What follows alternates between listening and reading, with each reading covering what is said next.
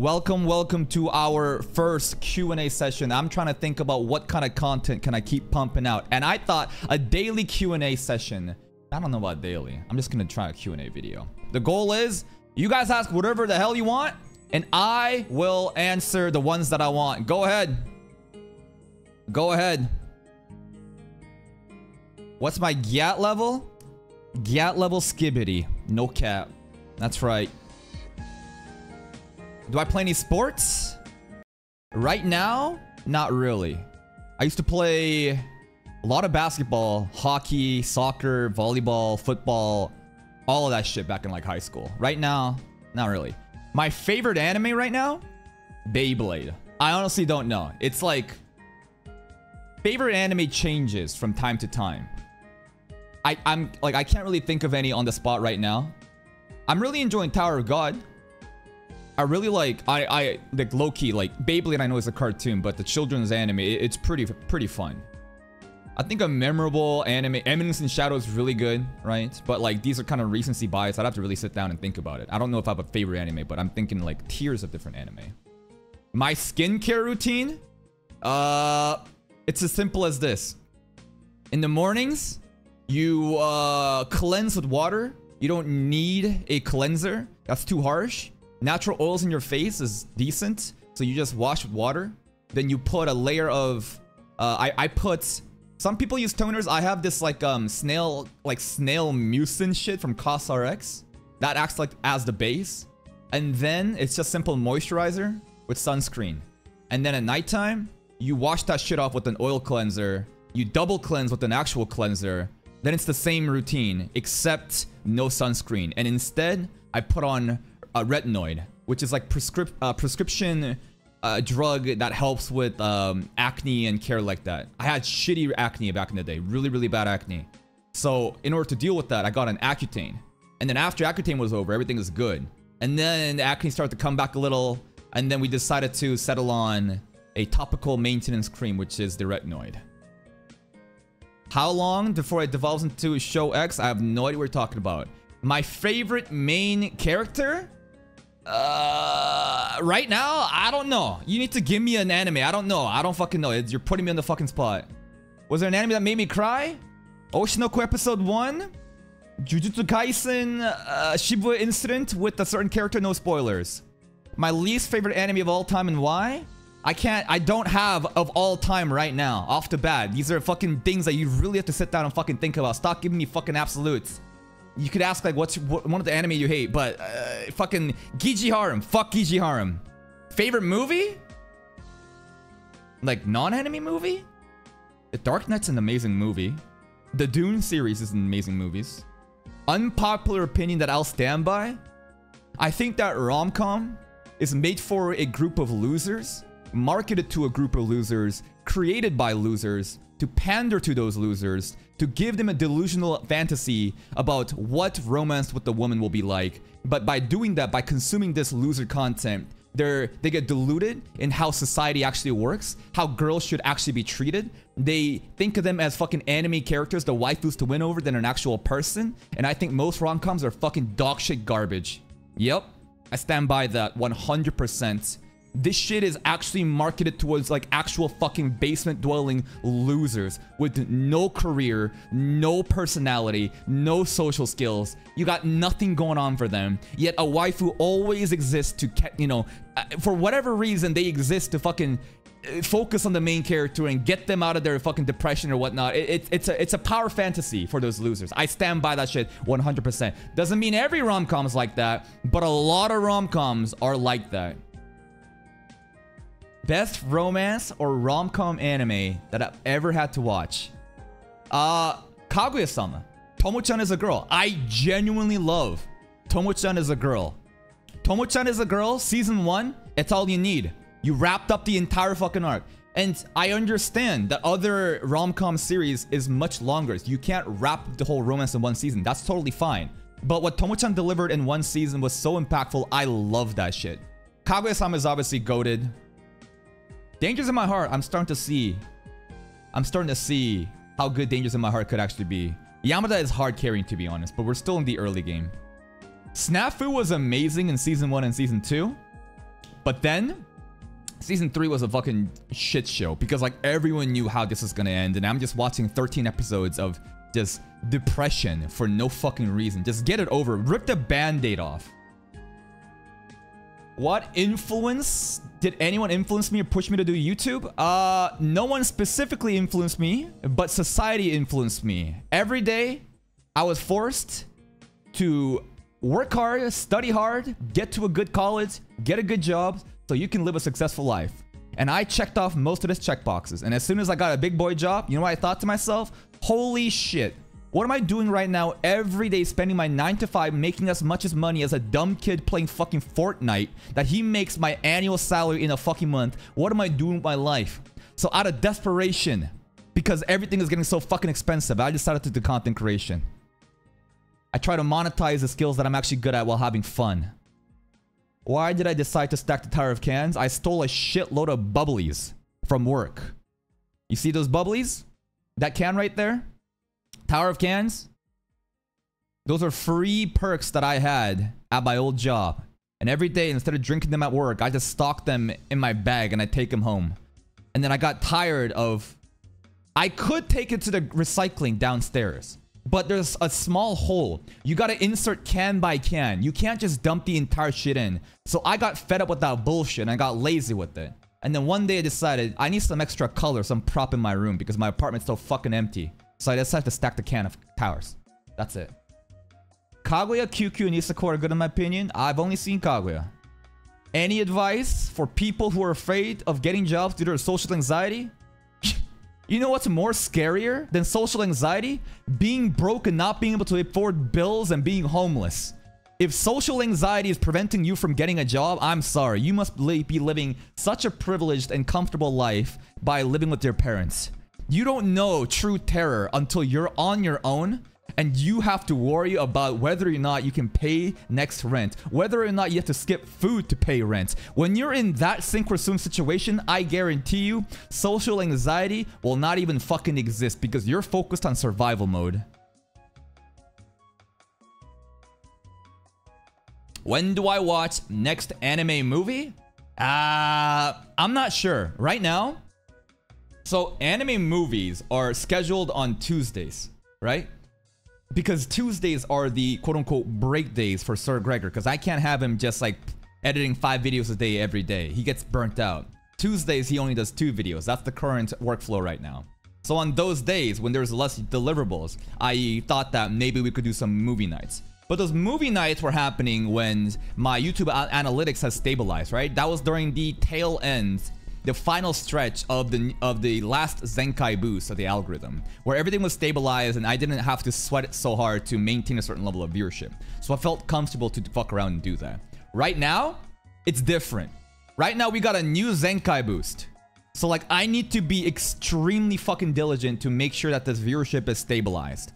And I cannot fuck around on Tuesdays anymore by watching movies. That's why I'm pumping out so many different type of content that's not edited anime reaction content. So there's no plans for anime movies right now.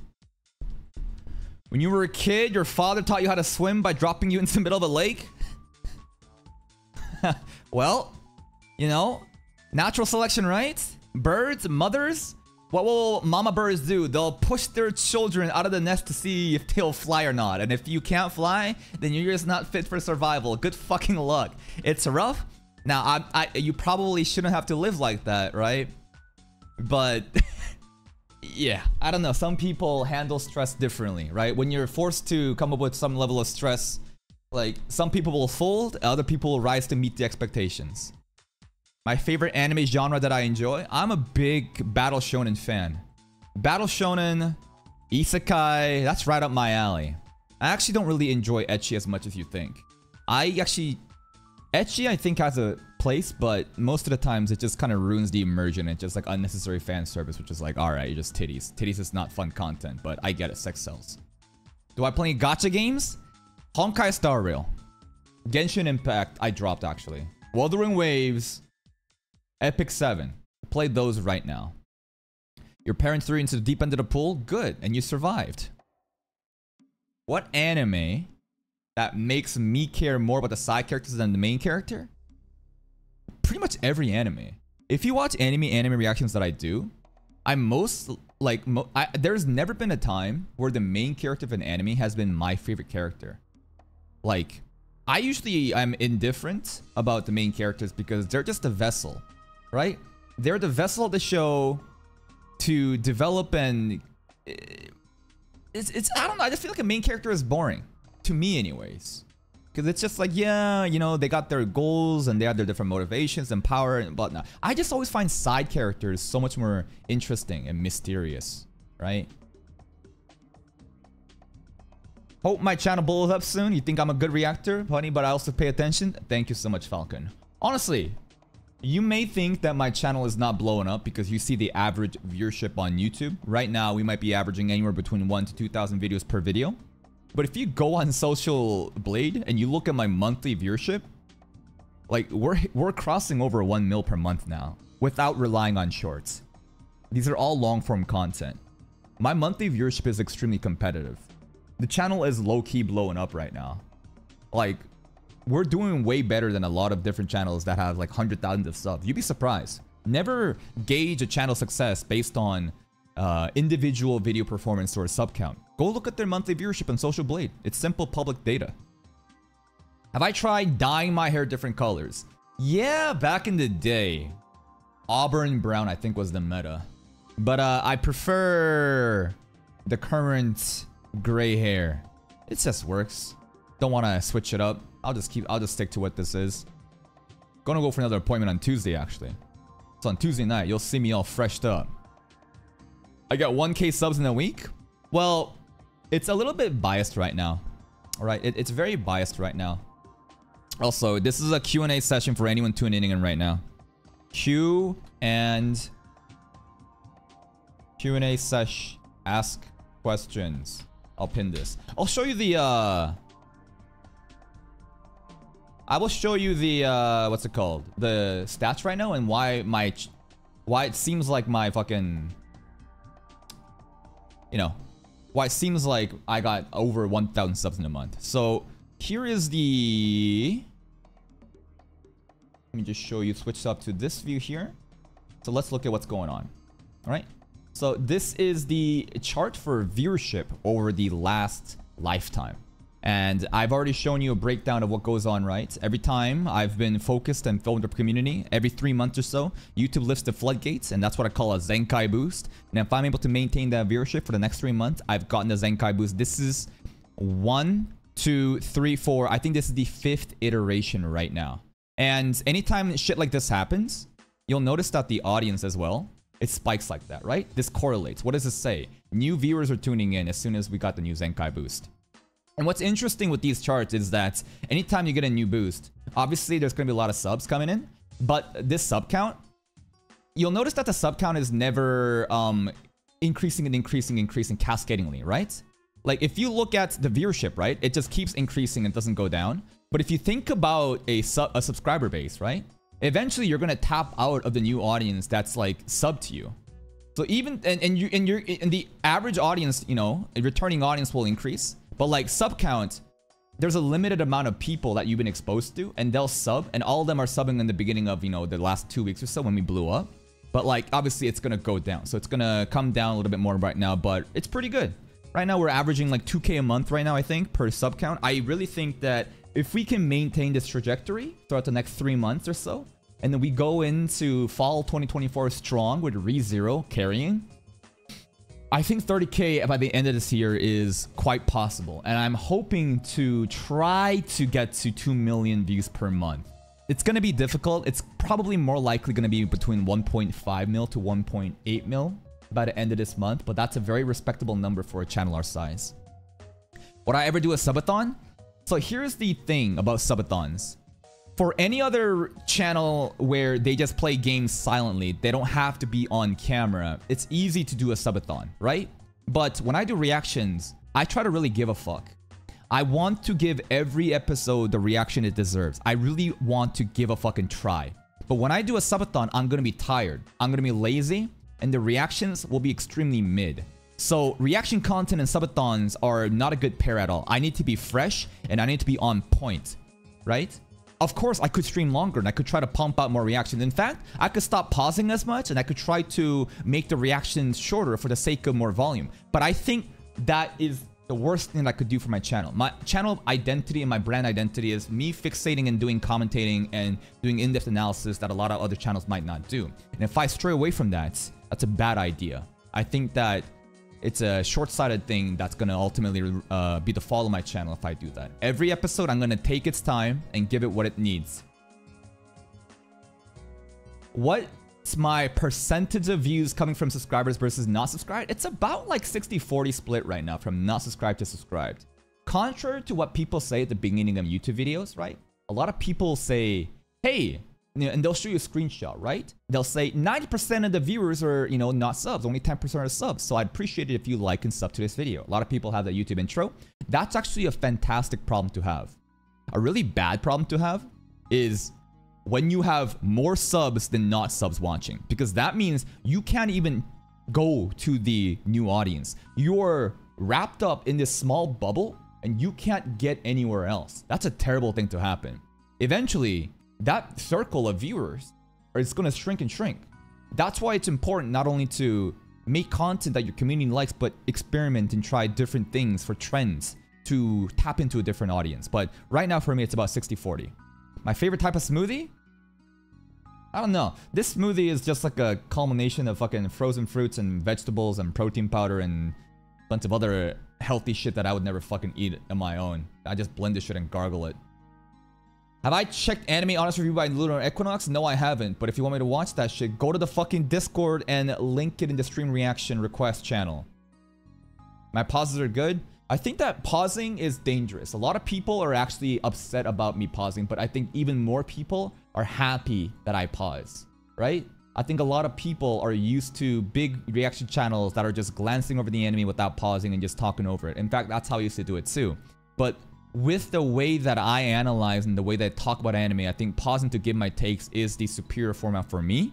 It's a much more engaging audience, engaging experience. It also creates more watch time for the YouTube videos to get more money out of it. Longer videos, the longer people watch, the happier YouTube is. That formula works fine for me. But just because it works for me doesn't mean it's going to work for everyone else. If you pause for the sake of pausing and don't give anything impactful, if the commentary is extremely forced or it feels like you're just pausing for the sake of pausing, then people will skip over that content and no one will even watch it. You don't want that shit happening either. I know that you don't like opening reaction. What's the reason? Views. What's the reason why I'm doing opening reactions? It is simple. Views. I think opening reactions is the most extreme, bottom of the barrel, just uninspiring content. But people like it when I just sit there and bob my head and just say, wow, this part's amazing. Oh my god. Honestly, during the opening reactions, I like it when I actually pause to analyze different frames. Tensura Season 3 Part 2 opening reaction. I think a lot of people appreciated that. But that's not really an opening music reaction. That's more like an opening analysis, you know? I don't know. I'm not Nicholas Light, you know? I can't just be on point and fucking deliver the opening reaction that those people like. But I'll sit there and just fucking bop my head and farm those views. I mean, this shit got 37 fucking thousand views for no fucking reason, right? Nokotan opening as well. I think that opening reactions are extremely just cringe for me, but I force myself to do it because it still gets the views sometimes. Do I have plans for gaming content? So the gaming content was something that I was trying to incorporate at the beginning of June when I try to go full time with content creation. And with the new time that I found, instead of working at 9 to 5, I was wondering what I could do. But I've kind of figured out that I should probably focus more on just the YouTube reaction side, right? Just pumping out more reaction commentary regarding anime news, just any news around the anime industry, maybe even VTuber stuff, gacha games. I feel like that's just free content that I'm not tapping into right now. And you know Asmongold, right? Of course everybody knows Asmongold. I'm basically just think of me as Asmongold, but just for anime shit. That's the way that I want to kind of take my channel. Of course the anime reactions are the focus, but to supplement that shit with commentary about various news on anime stuff, I think is the direction that I want to take it.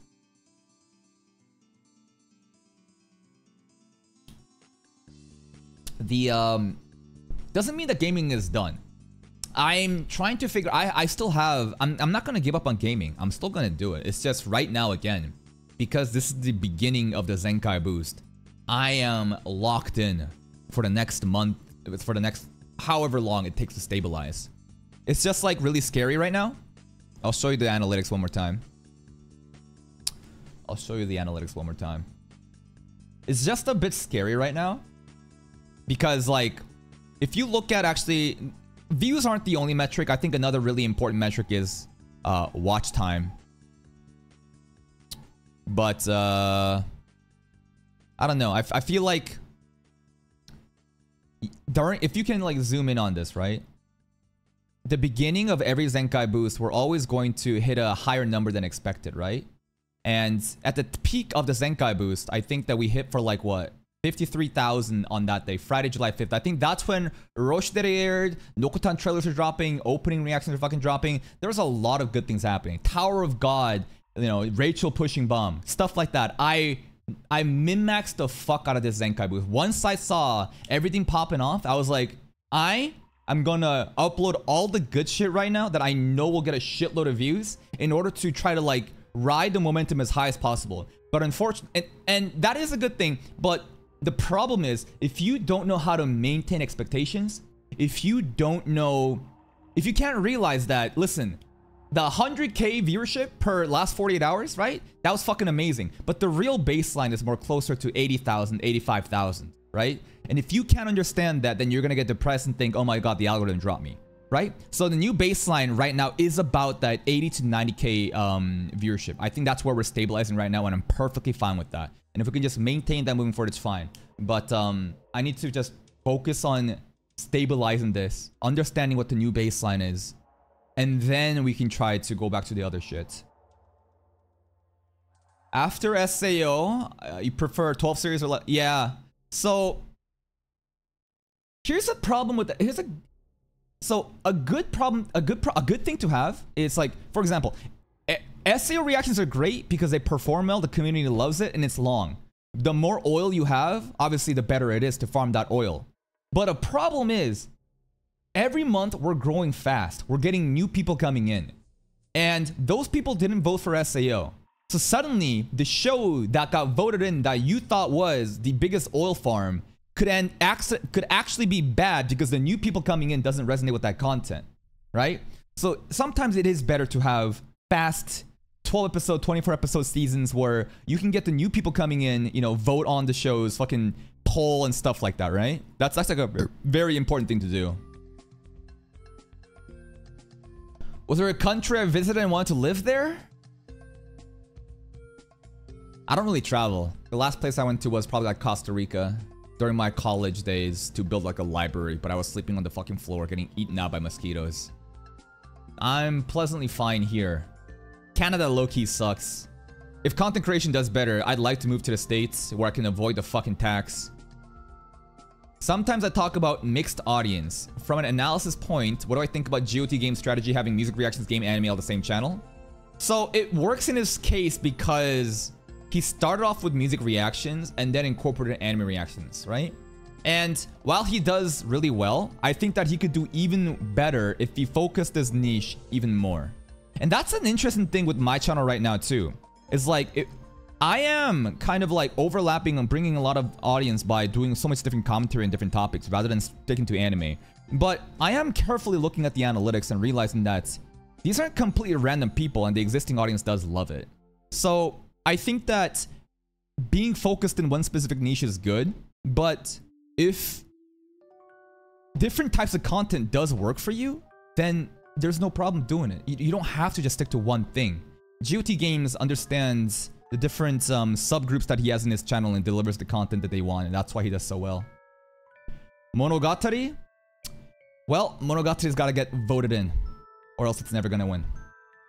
Do I really hate watching animes that are melodramatic and depressing? Yes. I don't think Charlotte is melodramatic or depressing. I think Charlotte's very fun. I think it's very good anime. I think Snafu Season 3 is melodramatic and depressing. I do not... Like, depressing doesn't mean bad. But if it's just like sob story melodramatic shit, it's fucking boring. Like, Senpai's no Tokonoko, I could just feel that it's going that direction. I don't want to deal with that shit. I'm not fucking watching anime to be sad. I'm not watching anime to feel depressed. Life is already fucking depressing. I'm watching anime to have some fun. But there's these freaks that fucking watch anime just so that they can cry, so that they can feel something. I'm sorry, bro. I'm not that person.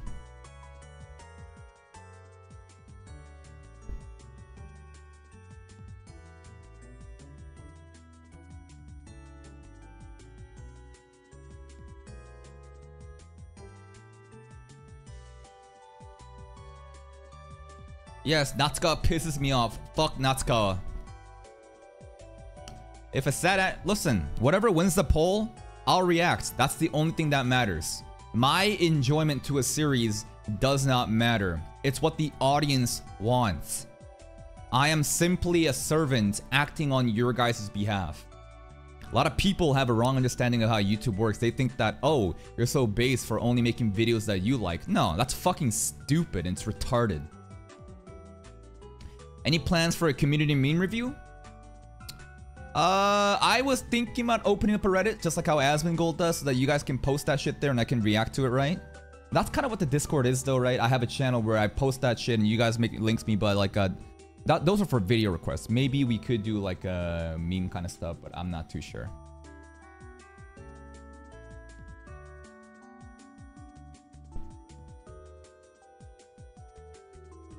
Anyone else? There's 132 monkeys in here, and only 3 people are asking over and over. Why to choose name Kaka? I explained that before, and I think I'm going to save that as a secret. Well, seeing as there's 132 lurkers, I will end this Q&A session for now. Thanks for tuning in. Maybe we can do another one of these depending on the performance. Goodbye.